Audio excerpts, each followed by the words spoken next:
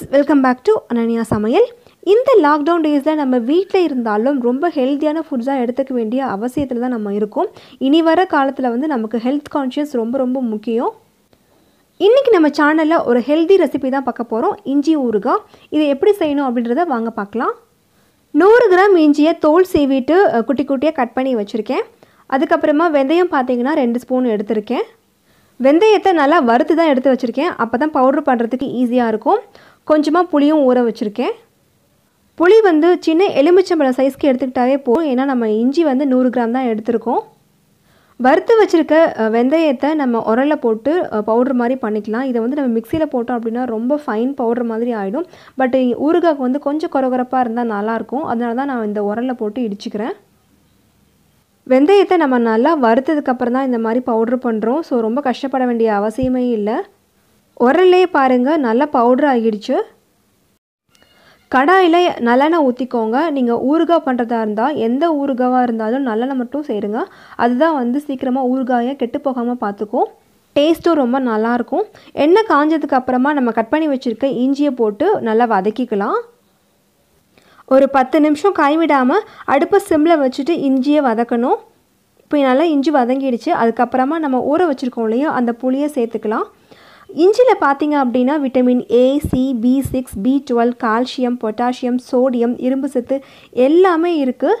அது மட்டும் இல்லாமல் சர்க்கரை நோயாளிகளுக்கு பார்த்தீங்க அப்படின்னா அவங்களோட சர்க்கரையோட அளவை வந்து கரெக்டாக மெயின்டைன் பண்ணுறதுக்கு இந்த இஞ்சி உதவுது. நம்மளோட ரத்த ஓட்டத்தை அதிகரிக்க செய்யும், பசியை வந்து நல்லா தூண்டும். காலையில் சம்டைம்ஸ் பார்த்திங்கன்னா ரொம்ப லேசினஸாக ஃபீல் பண்ணுவோம், அதை கூட இந்த இஞ்சி வந்து சரி பண்ணிடும். இஞ்சியோட பலனை இது மாதிரி நிறைய சொல்லிகிட்டே போகலாம். ஸோ டெய்லியுமே நம்ம எடுத்துக்கிட்டோம் அப்படின்னா உடம்புக்கு ரொம்ப ரொம்ப நல்லது. கண்டிப்பாக நம்ம மத்தியானம் சாதத்துக்கு வந்து ஏதாவது ஒரு ஊறுகாய் வந்து எடுத்துக்குவோம். அதுவும் இஞ்சியாக இருந்தது அப்படின்னா ரொம்பவே பெட்டர். கண்டிப்பாக இந்த ஊறுகாவை ட்ரை பண்ணி பாருங்கள் ஃப்ரெண்ட்ஸ், ரொம்ப நல்லாயிருக்கும் டேஸ்ட்டும். புளி சேர்த்ததுக்கு அப்புறமும் நம்ம 10 நிமிஷம் இதே மாதிரி தான் வதக்கணும். ஒன்று மட்டும் மறந்துடாதீங்க ஃப்ரெண்ட்ஸ், கண்டிப்பாக அடுப்பு வந்து சிம்மில் தான் இருக்கணும். ரெண்டும் நல்லா வதங்கிடுச்சு. அடுப்பை ஆஃப் பண்ணிவிட்டு இதை நம்ம ஆற வச்சிடலாம். நல்லா ஆறுனதுக்கு அப்புறமா இதை வந்து மிக்ஸி ஜாரில் மாற்றிக்கலாம். கொஞ்சம் கூட சூடு இருக்கக்கூடாது. இப்போ இதை நம்ம நல்லா அரைச்சி எடுத்துக்கலாம். புளி ஊற வச்சுருந்தோம் இல்லையா, அந்த தண்ணியை வந்து நீங்கள் கீழே எதுவும் ஊற்றி எறிஞ்சிடாதீங்க. நம்ம இதை அரைக்கும் போது தண்ணி ஊற்றி தான் அரைப்போம். அதுக்கு வந்து நம்ம ஊற வச்ச அந்த புளியோட தண்ணியை வந்து சேர்த்து எடுத்துக்கலாம். கொஞ்சம் கூட திப்பி திப்பியாக இருக்கக்கூடாது, நல்ல ஃபைன் பேஸ்ட்டாக அரைச்சி எடுத்துக்கணும். ஏன்னா இஞ்சியில் பார்த்திங்க அப்படின்னா ஒரு மாதிரி நார் நாராக இருக்கும், அது வந்து இருக்கக்கூடாது. சரியாக அரைக்காமல் விட்டுட்டோம் அப்படின்னா இஞ்சியோட அந்த நார் வந்து சாப்பிடும்போது ஒரு மாதிரியாக டிஸ்டர்பன்ஸாக இருக்கும். அதனால தான் நல்லா ஃபைனாக அரைக்க சொன்னேன். இஞ்சியும் புளியும் வதக்கணும் இல்லையா, அதே கடாயில் நான் மறுபடியும் நல்லெண்ணெய் சேர்த்துக்கிறேன். எண்ணெய் நல்லா காஞ்சதுக்கு அப்புறமா இதில் நம்ம கடுகு சேர்த்துக்கலாம். கடுகு நல்லா பொரிஞ்சதுக்கு அப்புறமா இதில் கொஞ்சமாக பெருங்காயம் சேர்த்துக்கலாம். பெருங்காயம் சேர்க்கும் போது இஞ்சி வந்து ஈஸியாக டைஜஸ்ட்டும் ஆகும், நமக்கு வந்து ஸ்மெல்லும் நல்லாயிருக்கும். ஒரு 3 பிஞ்ச் அளவுக்கு நான் பெருங்காயம் சேர்த்துட்டேன். இதுக்கப்புறமா நம்ம அரைச்சி வச்சுருக்கோம் இல்லையா அந்த புளியும் இஞ்சியும், அதை வந்து இப்போ சேர்த்துடலாம். இதையும் வந்து நம்ம ஒரு 5 நிமிஷமாவது வதக்கணும், ஏன்னா அதில் இருக்க பச்சை ஸ்மெல் எல்லாமே போகணும். 5 நிமிஷம் நல்லா வதங்கிடுச்சு.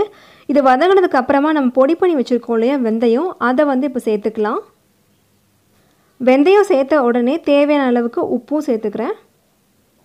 வெந்தய பவுட்ரு சேர்த்ததுக்கு அப்புறமும் நம்ம ஒரு 5 நிமிஷமாவது வதக்கணும். வெந்தய பவுட்ரு சேர்த்ததுக்கப்புறம் பார்த்திங்கன்னா வாசம் அவ்வளோ நல்லாயிருக்கும்.